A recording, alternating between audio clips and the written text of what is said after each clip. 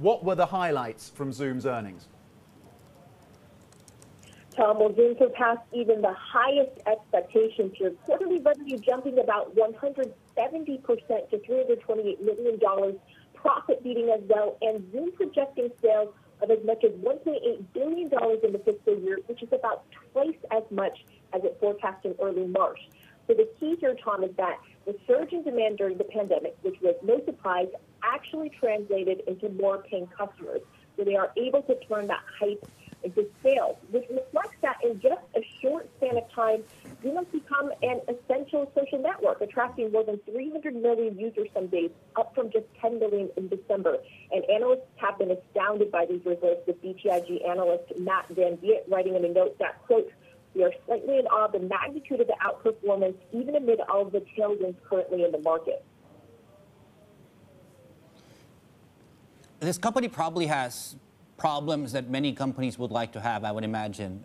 I guess one part of the equation. Any challenges that stand out to you, Selina, moving forward?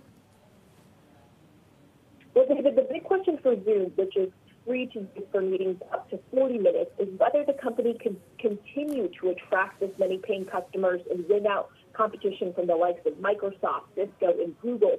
The signs are positive thus far. It's seen a massive increase in paying customers in the past quarter. It ended the quarter with about 265,400 customers, which is more than fourfold increase from a year earlier. It also has 769 corporate clients that have spent more than $100,000 on Zoom's products over the last 12 months. So that's also about double from a year earlier.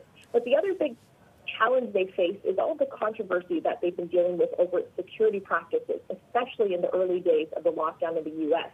So this phenomenon, as I'm sure you've heard of, called Zoom bombing has emerged, where trolls have invaded meetings with inappropriate content or to shout profanity.